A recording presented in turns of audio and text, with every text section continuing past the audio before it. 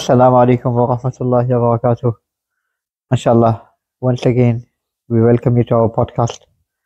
This time we have our very elderly, MashaAllah, not very elderly, but very active uncle of our community, Brother Zahir Akbar.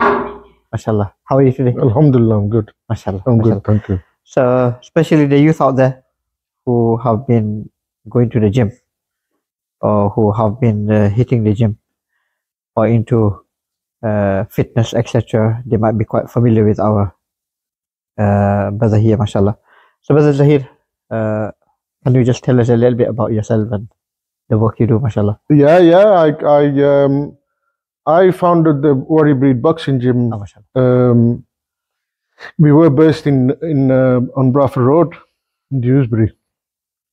I put the gym together in 2011. Oh, it's been a while. It's been a long while. I put the gym together. Before then, I was working as a probation officer. Oh, mashallah. But my passion from however young has been boxing and combat, MMA, well, you name it, we was in it. That type of Yeah. mashallah.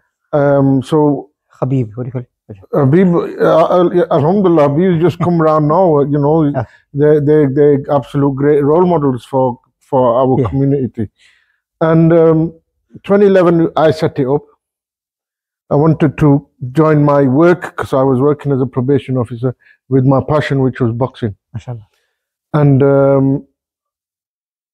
just try and engage the community, try and engage the young kids out there, elderly, anyone. Yeah. My gym was open to Oh, anybody. Yeah. So, mashallah, so why do you think the main reason behind opening these type of facilities? I think over the years, I've been kind of having a chat. I've met kids who are now adults and the grandparents. Oh, And I've had impact on a lot of kids. And one of my main reasons why I wanted to open it is I call it Warrior Breed Boxing. And people ask me, why do you call it Warrior Breed? And when I say warrior, I mean somebody with respect, honor, dignity, patience, hardworking, and all them good attributes, which I think we should all strive to have. No, definitely. And over the years, like I say, I think we've had a very good impact. Mashallah. With especially the youth, and elderly, and people with like issues with health. Yeah. I've been involved with helping them too. Like the Prophet ﷺ, he mentions in the hadith that al-mu'min al-qawi khayru ahabbu ila Allah min al-mu'min al-da'if. Wa fi kulli al-khayr. That a strong believer is better and more beloved to Allah than a weak believer. Mashallah, it's always good to stay healthy as a believer. It's always good to stay strong. Mashallah, the intention should be like I tell many of the youth, mashallah, they go to the gym, or inshallah they should at least they're not doing anything wrong on the streets. They're trying to make something good, make something useful. We normally tell people that if you are healthy, then mashallah you can do more ibadat of Allah. Yeah. Like we have two type of people. One is those who Allah has given strength to, the youngsters. وَشَابٌ نَشَأَ فِي عِبَادَةِ اللَّهِ. Those youngsters who spend the youth in the ibadat of Allah. They can't go into ruku, they can't go into sajda, they can't perform as many rakat as they like, but they can't be bothered. That's one. Yeah. On the other hand, you have the elderly who want to perform salah, who want to walk to the masjid, who want to go into sajda, but they can't due to the health. So that's why somebody said it so beautifully that, oh youth, value the ability and able to do this. Yeah. Without doubt. And I think that's one of the big benefits of me setting this gym up. Like I said, I've been in it for a long time and I've seen a lot of good come out of it. And we absolutely encourage, I'm no longer in the place in Dewsbury now, but we used to pray, the kids used to pray. We used to close the gym. We used to shut class out and whoever wanted to pray would pray. So we encourage that. I absolutely encourage that. So it wasn't just about boxing. Yeah, no, definitely. It's not just about going in there and throwing punches. No, boxing. This gym was about healthy living. Yeah. Looking after, taking care of your parents, looking after each other. You to be part of my gym. To be active. You not only active, but I encouraged good citizenship, if that makes sense. So if I stay away from trouble. Absolutely. Yeah. If I heard kids are in school or masjid, and I'd ring school up. Adam, my the coach who got partner, he kind of runs the place for me. We run school, we run masjids, we've gone to people's houses. I get parents ringing me at 10, 11 o'clock, or today my son has done this, my son has done that. Can you have a talk to him? MashaAllah, one thing I've seen with you, MashaAllah, we've had you here a few times before with youth nights and teenage activities and all that. You are very, very good with the youngsters, MashaAllah. The youngsters seem to be relating to you a lot. Can you just tell us how, MashaAllah, do you manage that? How do you nurture the youth? You're like a mentor for many of our youngsters out there. Alhamdulillah, Alhamdulillah. I always say, I sometimes sit down and think this is hard work. My hand hurts, my elbow hurts, my shoulder hurts. And I sit down and I really do think this. I think I'm very, very blessed to be in this position. And for somebody to be able to, it's okay me working for myself. Earning loads of money, nice car, nice house, everything, that's brilliant. But Alhamdulillah, I've been put in a place where I can actually make an impact on somebody else's life. That's a legacy, isn't it? Without doubt. Because at the end of the day, that's what really matters, isn't it? That we change somebody's life for the better. We get somebody off the street. We get somebody out of trouble. Somebody's kid who was somebody's son, somebody's family member who was into the wrong. Yeah. And we got him out of there. Without doubt. Without doubt. And I think I always say, and this is my motto, when I'm not here, they're going to say, this old man was crazy. You're not that old, by the way. I'm not that old. I'm sure you called me elderly, but that's another discussion off camera. But, this old man was crazy, but he did me right. And you know what? For me, that's a blessing. For me, that's a blessing. Allah bless you, mashallah. To answer to your question about engaging the youth, I can talk, I can listen to them. I think one of the biggest things is, having listening to the kids and showing a bit of respect. What do you have to say? And one of the other biggest things over the years I found is a little bit of praise goes a long way. Subhanallah. Alhamdulillah, you're doing amazing, you're brilliant. And that same child will be different, with praise. So I've been lucky, and the other thing is, it keeps me young. I spend most of my time with the youth, the kids. I have classes on a weekend. They start from 6. Oh, mashallah. And these kids keep me young. So, but over the years, I'm not saying we helped everybody. Some people have slipped through the net, but the kids who have been there, some are police officers, some of them, they've gone into good work, good families. So they've advanced quite well. Even where parents I'll talk to parents and they say, Alhamdulillah, the gym was the best thing that happened. Oh, subhanallah. But it wasn't just the gym. It was the whole. We had. This is the rule. You can't do that. You can't do that. You can't do that. And so you've got everything in place. A bit old school. They call us old school now, but no, you can't do that. I'm sorry, you can't. And I think initially kids are like, "Whoa, this guy, we don't like it." But if they're stuck there, I think we're losing a lot of boundaries. No, boundaries, setting limits is important. Then we'll get somewhere in life in it. Otherwise, if there's no limit, no boundaries, everything there'll be a chaos in it. Without doubt. One thing that I was thinking is, mashallah, you mentioned that you listen to the youth a lot. The Prophet sallallahu alaihi wasallam, Allah mentions in the Quran about the hypocrites used to make fun out of the Prophet of Allah by calling him udhun. This guy's an ear. He always listens to everyone. He's listening to, and he taught. So the Prophet. So that was a way where we should take time out, listen to people's problems, listen to people's issues, youngsters, kids, adults.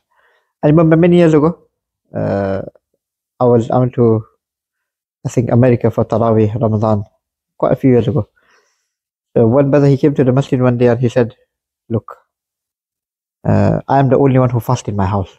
My family, they're quite far away. So basically, you say, I wake up, in the morning to do suhoor, and then I do my little cereal or whatever I have. And then on my way to the masjid, I quickly hop into the petrol station, get a coffee, and come out. So he said, the guy in the petrol station, a few times, he tried to do salam to me. So I'm just trying to see if he's a Muslim or not. Can you come with me? So he said, I've asked him once or twice, are you a Muslim? And he said, no.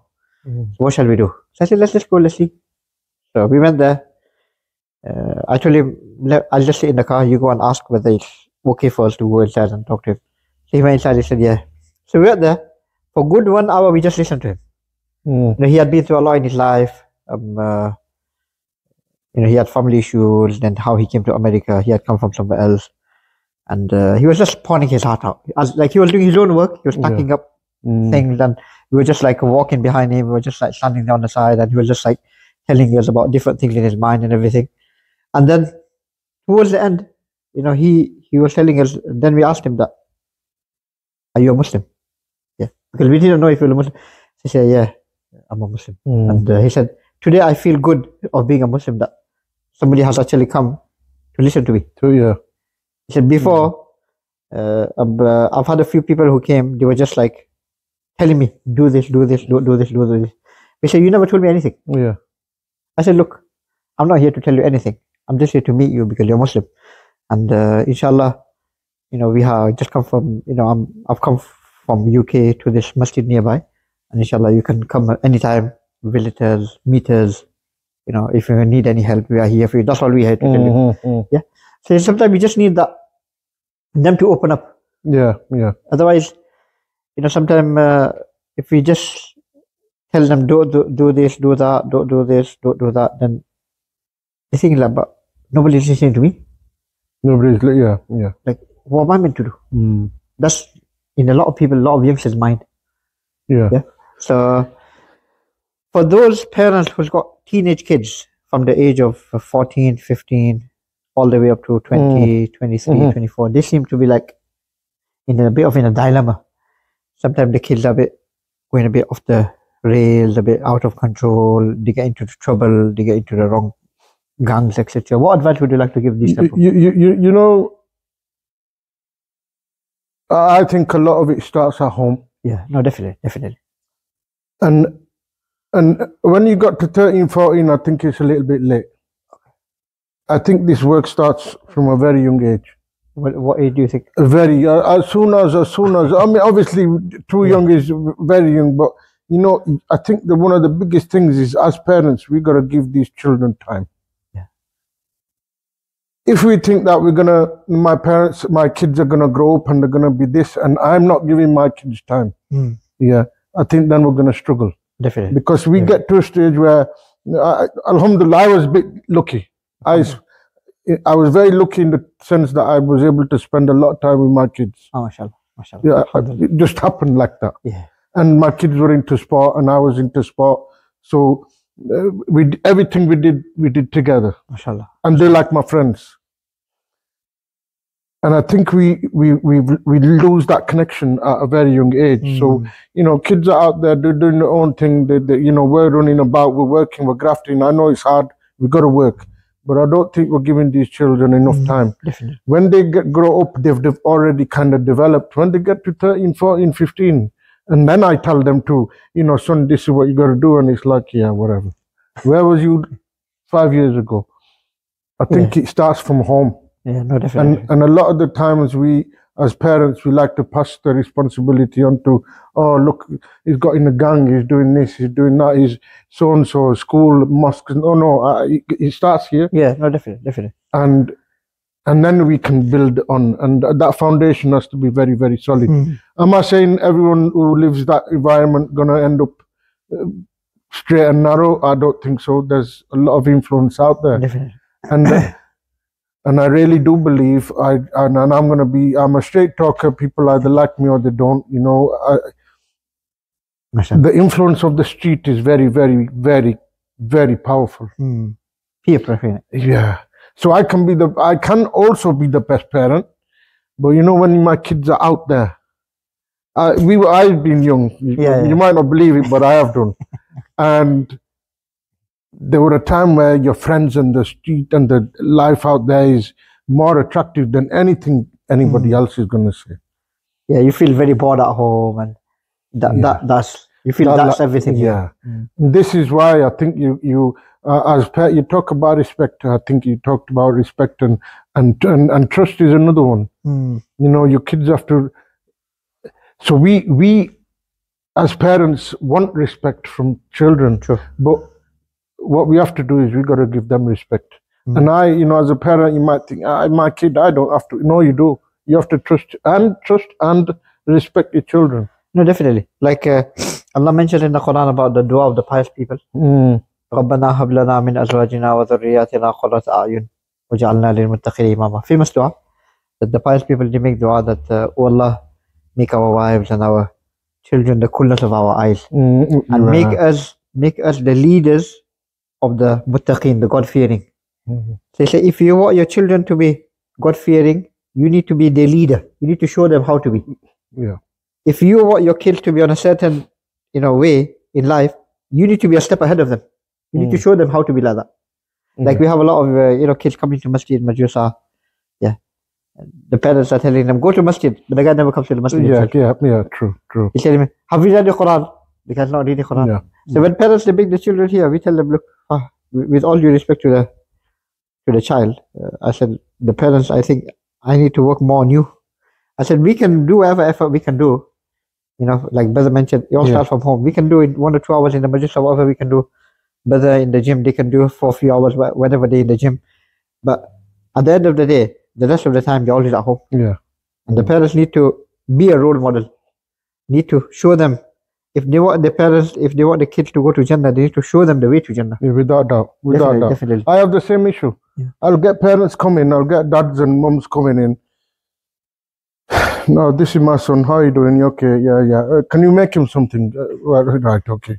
What do you want me to make him? Like a machine. Yeah. What do you want me to make him? I want him to be boxer and I want him to achieve. And I say, yeah, you know what? I can do my best. But what are you gonna do? Yeah. What's your role here? What's your role? Because the one thing I don't want is you enroll your child here and we don't see him. What happened? Oh, dad's busy. Mom's busy. I'll do what I can here. Yeah, definitely. As a parent, you have to really get a grip of this and take responsibility. And I'm not saying that is a big issue, but I think that is partly the issue too. Like I was just telling when the parents the other day, they came to see me, they said, look, our child is 14, 15, I don't know exactly how old. He said, he will not be listening to us, so we don't know what to do with him. I said, what do you mean? So we tell him to do things he don't seem to understand. So I said, look, now he's not a little baby that you just tell him do this and he'll do it. Yeah. And he's a bit grown up now, he's a bit mature. So you need to treat him like that. So you need to tell him, oh my son, now mashallah you're growing, and mashallah in the next 1 or 2 years you're going to have GCSEs and you're going to go to college, university. Now, you need to have a vision for your life. Where do you see yourself in the next 5 years? Where do you see yourself in the next 10 years? In terms of your career, in terms of your deen, where do you see yourself? I said, you set some limits for your children, then talk like that. That look, oh my son, mashallah, you are so much old. In the next 5 years, this is what I want to see from you in terms of your deen. This is my target for you in terms of your dunya. Yeah. Then the child knows, oh, this is what my parents want to see me. This is my target. And they are also ready to work with me. Then they'll build themselves. Yeah. If the parents are lost, they don't know what to do. Yeah. The kids are even more lost. The children will be lost. Yeah. Like you tell the parents, what do you want to do in life? They say, nah, I don't want to do this. It's too hard. I don't want to do it. So what do you want to do? Yeah. Like, they're already going to college. They're already going, they've already finished the GCSE and A-level. They still have no clue of life. Yeah. Yeah. I feel like I said, I just talk from my own experience. I mean, aside from the gym, I was a probation officer before. Yeah. So I work with everybody. I work with murderers, you name it, from the top level to everybody, to the drug dealers, to everybody. I've done that as a job. And I think now, as parents, I'm not using the word soft. I think our approach is different in that when a child says no, it's like parents are scared to kind of put down barriers and say, you know what, I think the kids are doing a lot of the telling, and I think we lose that. And again, I think it comes back to being able to sit and communicate. I think communication is massive. Yeah. Can I talk to and communicate to my child? Does that make sense? Sure. I know telling him is one thing, but am I actually getting through? Am I communicating? Yeah. Is the child able to understand what I'm saying? And like for many people, for many kids, the father is just like an ATM machine.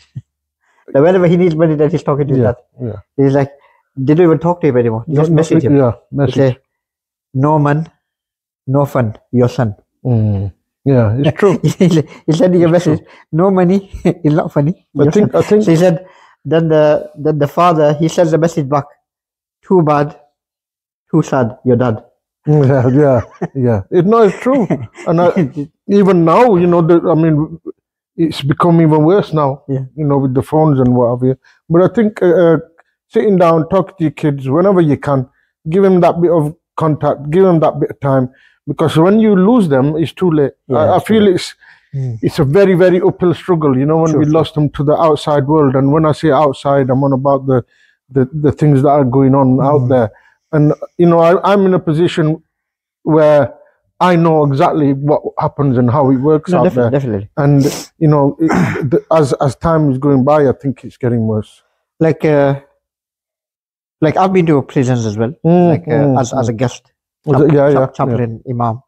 I've done Jummah in some prisons a few times. The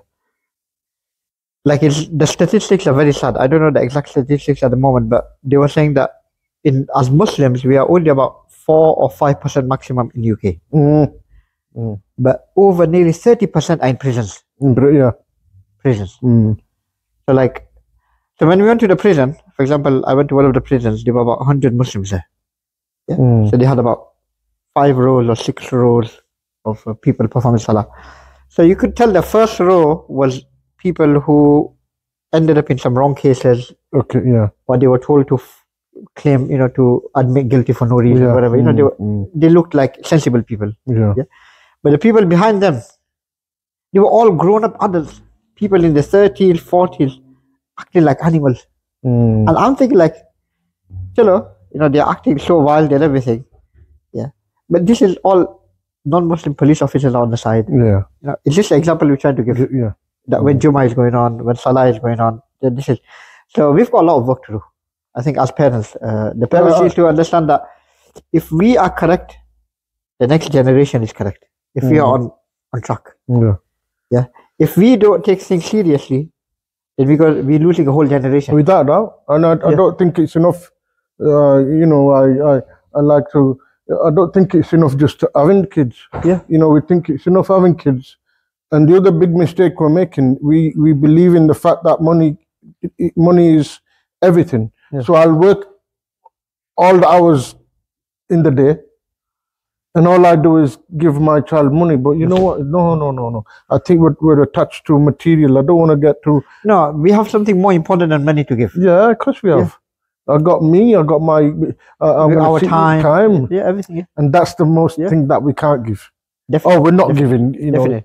Like in Ramadan, when we were doing Taraweeh, mashallah, we were going through I think it was the first day of Ramadan, and we were going through the story of Ibrahim alayhi salam. That time, as the verses were going on, there were certain things going through my mind.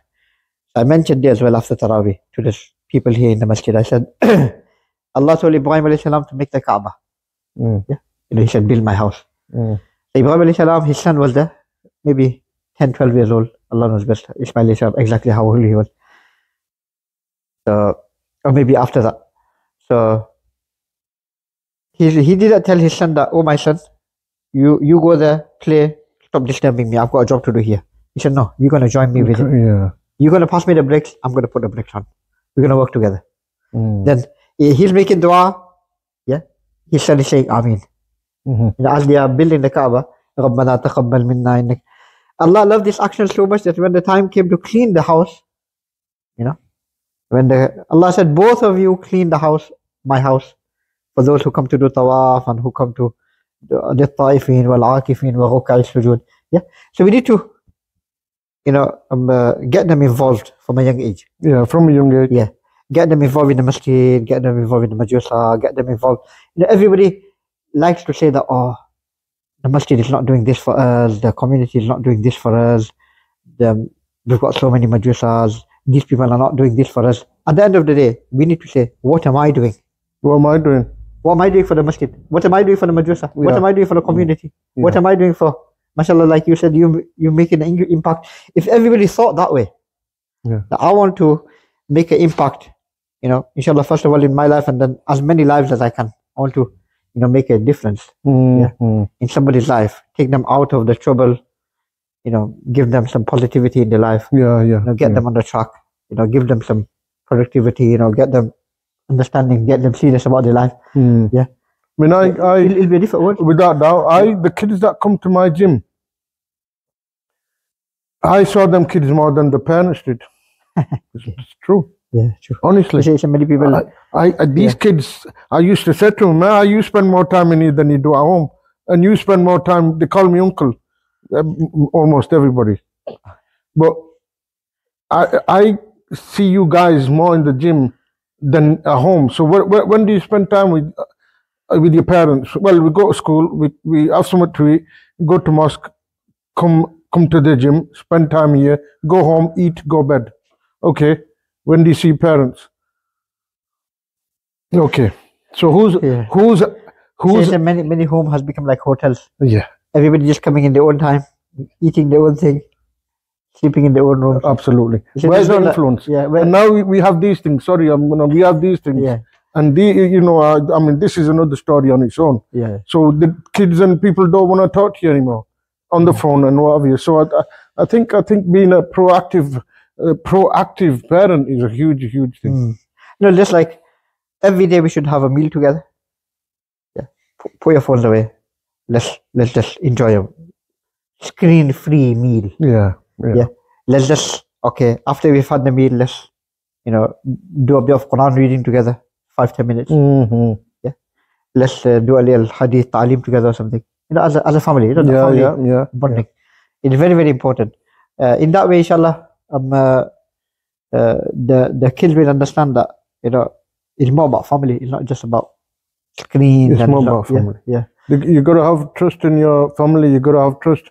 I brought my kids up and I said, listen, whatever happens, I need you to talk to me. Yeah. Out there, whatever happens, whatever you do, I need you. But for them to talk to me, I need to be open. Definitely. You need to have the doors open. Yeah. You need to have the door open and not coming home and kind of. As humans, I'm going to say we're selfish as humans anyway. But you got to be thinking, hang on a minute. I wonder what's happened to today. I wonder what. Give them that time to come and have a chat to you, and we do. Yeah. In the gym, we do. Yeah. We see a child who, I know, me and Adam and my other coaches, whoever. If we think the child is, we'll say, "Oh, you doing? Come here, sit down. Oh, you doing everything good?" Going on, yeah. We won't make a big deal out of it. Are you doing? You're all right, good. And either they'll talk to us or we'll kind of pick things up. Yeah. And that's all this child needs. Yeah. They feel that somebody cares. Somebody wants to listen to me. Absolutely. Yeah, mashallah. Yeah. Mashallah. May Allah reward you, mashallah. You're doing amazing work. And inshallah, hope we get more people like that who are ready to make an impact in people's lives. Yeah. I think, I know you said, when I get going, but I'd like to put this out, and this is a very, very, very, very key issue. Yeah. In my other job, I'm a domestic abuse expert. And I know I'm taking it away. Yeah. But I'm going to make a link with